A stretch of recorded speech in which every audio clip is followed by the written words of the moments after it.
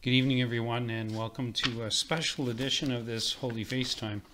Was reading the Holy Man of Tours tonight, and just looking for something on the Sacred Heart and the Holy Face, and I came across something that's just astounding, that just blew my mind. So I wanted to share with all you Holy Face devotees out there this incredible circumstance that happened to Leo Dupont. And I'm going to read to you from the Holy Man of Tours.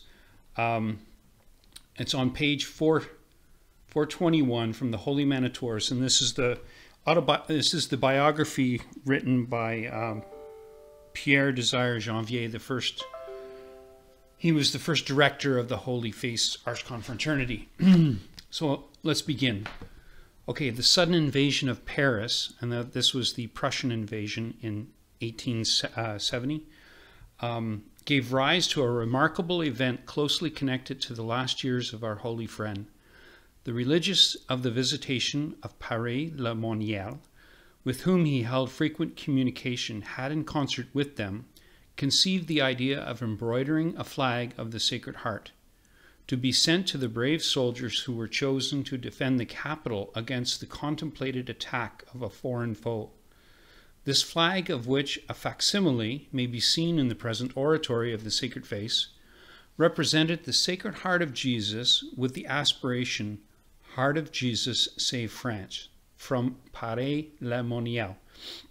And if you recall, my friends, Paray-le-Monial was the city which the Sacred Heart devotion began.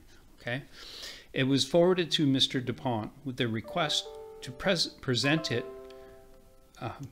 before the Holy Face, and thence send it either to General Trochu, charged with the defense of Paris, to be planted on the walls of the capital, or to the volunteers of the West.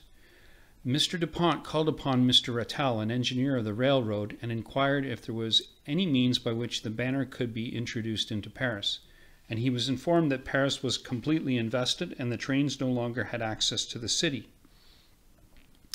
The idea occurred to both of them to present the banner to Charette, who had just arrived at Tours, and whose Zouvets received later the name of Western Volunteers. So they repaired to the hotel where General lodged, and they were met at first by one of his brothers. Charette entered afterwards. He accepted the gift, and meeting was appointed for the following morning at Mr. Dupont's. So there, in the presence of the Holy Face, they opened the box containing the banner. Together they prayed for the salvation of France, and they agreed that the precious standard should be deposited in the tomb of Saint Martin until the following day, and that on the reverse side should be embroidered the words, "Saint Martin, protect France."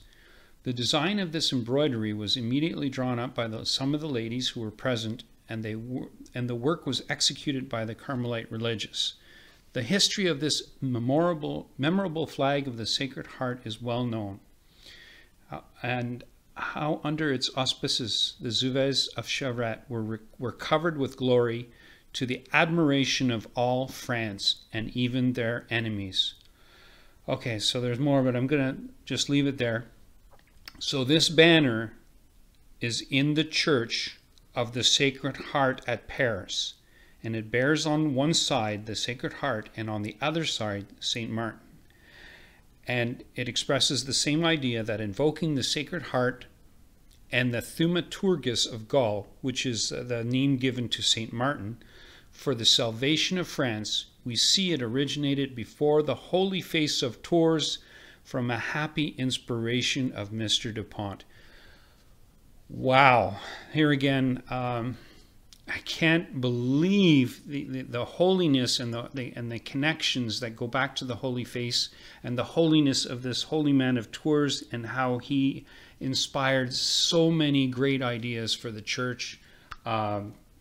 The nocturnal adoration, and there's just, we can go on and on and on. His love and his zeal for the Catholic Church, and of course the Holy Face, were just incredible. So I really thought that this deserved to get out there on, of course, on the Feast of Saint Martin, and bring glory to St. Martin and to the Holy Face, and to, of course, to Venerable Leo Dupont, who was so inspirational in doing this. It'd be interesting to know if that banner or if that flag is still there in that the church at Paris, in that huge, beautiful Basilica of the Sacred Heart. And if you recall, the day after the famous thing that happened at the Olympics, that the power went out all over Paris, and the only place that was lit up was the Sacred Heart of our Lord Jesus Christ in that parish. That basilica was the only place that lit up all of France, and apparently you could see the lights from anywhere in France. It was amazing, right? Our Lord shows us so many signs and so many wonders. Incredible. So until next time, God bless you all. Blessed be his holy name. Blessed be the adorable face of Jesus. And God save France. Amen.